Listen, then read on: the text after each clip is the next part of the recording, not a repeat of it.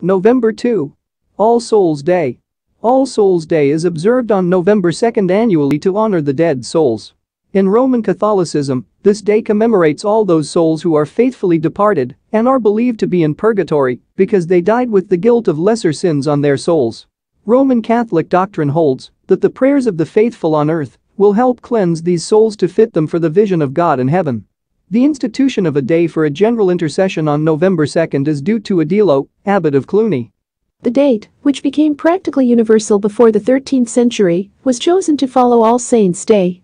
Having celebrated the feast of all the church members who are believed to be in heaven, the church on earth turns, on the next day, to commemorate those souls believed to be suffering in purgatory. Priests celebrate Mass wearing vestments of varying colors, black for mourning, violet for symbolizing penance, or white for symbolizing the hope of resurrection. Many people believe that the spirits of the dead return to enjoy a visit to their friends and relatives on this day. Thank you for watching the video. Do like and subscribe for daily updates.